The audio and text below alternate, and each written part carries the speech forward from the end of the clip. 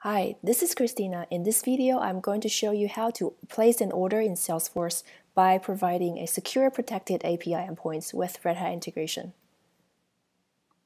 What I'm showing you right now is a retrieval API, and this API is protected by one of the features in Red Hat integration. It's called 3-scale, which is protecting your APIs from unwanted access, and also at the same time collecting all the access statistics and collect them into a dashboard so that you know who is accessing your data.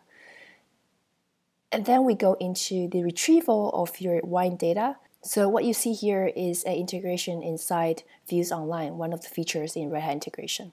So to place an order inside Salesforce is a complex work. There are several different attributes or objects you need to create inside Salesforce. So how do we turn a simple application call into a proper Salesforce order? It's very easy with FuseOnline by breaking things down into different steps.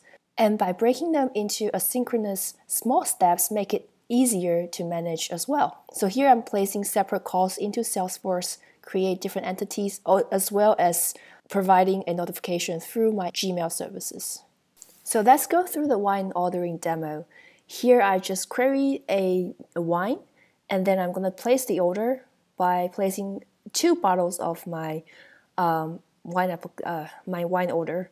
And then let's take a look at the integration itself. So the FuseOnline is in charge of all the integrations. Here you see all the activities that has happened after I place an order. And if you take a look at inside Salesforce, you'll see that the account is called Christina, which is my name I placed, and also a contract that is related to this account, with also the portal that I'm gonna order. This is my order. So this orders reflects what I typed inside my application, which has 2, and then it gives you like the total price of my order. Right, so this is what's happening inside my integration. So you see a lot of activities that's coming in and out, and you also see if some of them were successful or not. So you get to trace every single steps inside the integration. And if you take a look at my emails, you get to see a notification has been sent to my inbox, and this is where I get my notifications. So next, I'm going to show you how to build the solutions with the Red Hat integration. So first, we need to create the API endpoints that receive the post order and then send into a messaging queue. So we're going to start the broker inside our platform, which receives all the events. And then we're going to start defining our APIs. So we're going to define an order APIs and then also define a data type, which is the format that we're going to receive the orders from. And then we're going to define a post method. And in this post method, we're going to define the request body, which is the data format that we have just defined, which is taking in a JSON format of the orders, and then also defining the return response. In this case, it's just going to be a simple string. And then we're just going to give a name and a description of this particular APIs. And then once we're done, we're going to give this integration a name. And then after that, we can start implementing, right? So what we're doing here is to send the order into a messaging, and later on, these events will then be picked up by the other processes. So here we're just mapping between what's coming in and what's going out. So this simple drag and drop allows you to define what's coming in and out of your APIs.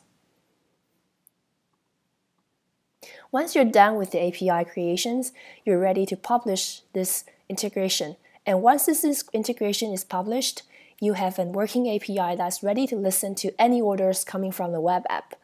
And all those orders will then trigger events in the topics. So we need to actually place this order into Salesforce. So to connect to Salesforce, we need to set up a configurations. So we need to retrieve the client ID and client secret from Salesforce and then configure that into the all-of application management inside FuseOnline.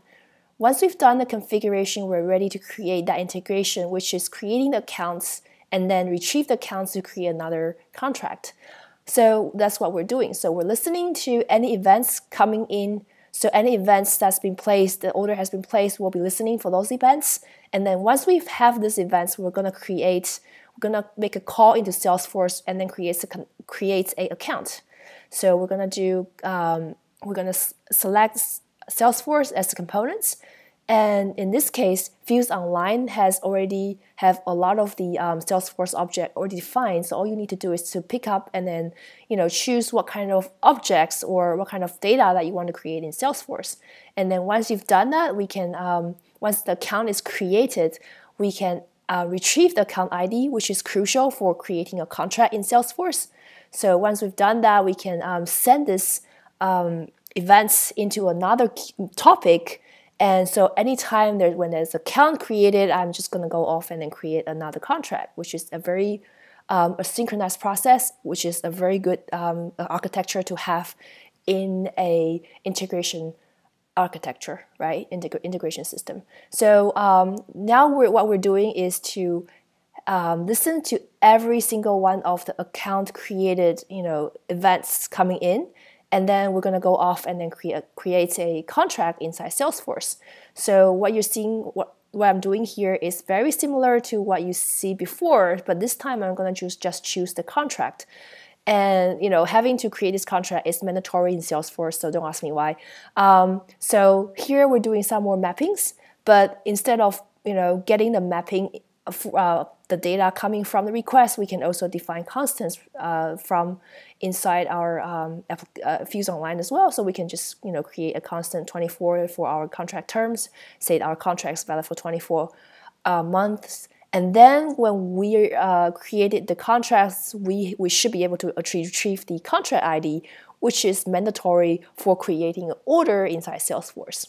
So here I am, after I created a contract, I need to fire off another events to tell my system to go off and then create orders. So at the same time, I'm sending it off to another queue, which is very similar to what I did before, which is making sure that all the steps are asynchronous so I can handle more load if I needed to. Say if it is slower to create a order process, maybe I can split up more containers to process it. So then we go into the order creation. So for order creation, it's very similar to what we did before. So it's the same thing happens over again. So for system developer, it should be very simple, intuitive, and just retrieving and then sending it off to another queue, which is creating an order project. So these are all the things that you need to do in Salesforce. So again, don't ask me why. And so this time, I'm just going to go ahead and create an order. So what happens here is a little different because we actually need to know the price book ID. So I took a shortcut by grabbing the standard price book ID from my Salesforce. So you can look it up from the Salesforce as well. But if you want to go ahead and create one, you can, and then just map that to the things that you need to insert as with the Salesforce object. All the things you need to place it as when you're creating orders, like the name of your the order, the account ID of your customers, the contract that you have, and also the names of the customers and things like that. So very simple, very intuitive, and then we have all the information available to create the actual order product mapping, so that every single one of the orders will contains the product that we have ordered inside Salesforce. You'll see that later on when I get to the end steps.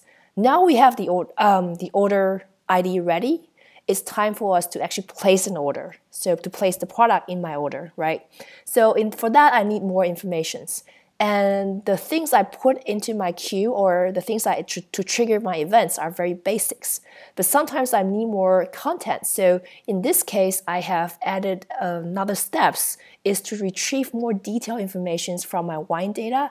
And then once I've done that, I'm just going to call the order products and then send a notification to my customers says your order's been done.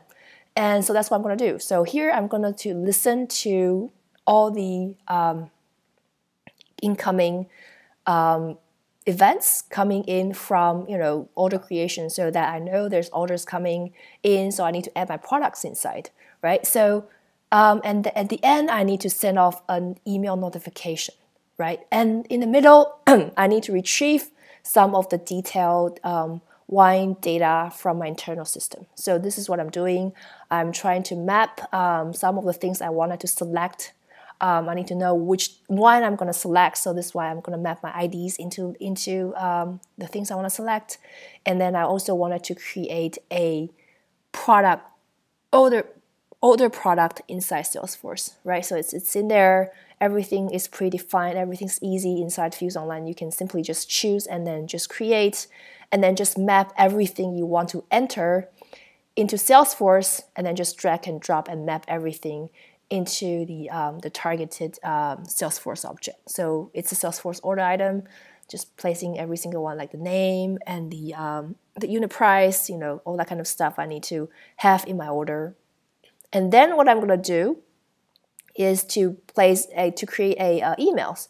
And I want to make sure that I have a template so it's easier for user to read, right? So this is what I did. I created a template, which this template then will be applied to every single one of the emails I sent. So I'm gonna just map all the things I need to have in my templates, and also add the templates into the message I want to send inside my emails. And that's very simple and easy, and I'm done. Same as the other one. Now I'm just gonna publish this integration by giving it a name. Let's call it product notification, which is creating a product inside my order and also sends out notification to my users. And then let's wait for it to start. It's gonna take a couple of minutes to start, and then we'll have all the integrations running on the cloud. And then we can review all the activities that's been sent and different versions, and then numbers of errors. So this is my demo that shows you a more complex integrations between Salesforce, email notifications with Red Hat integration. Thank you very much.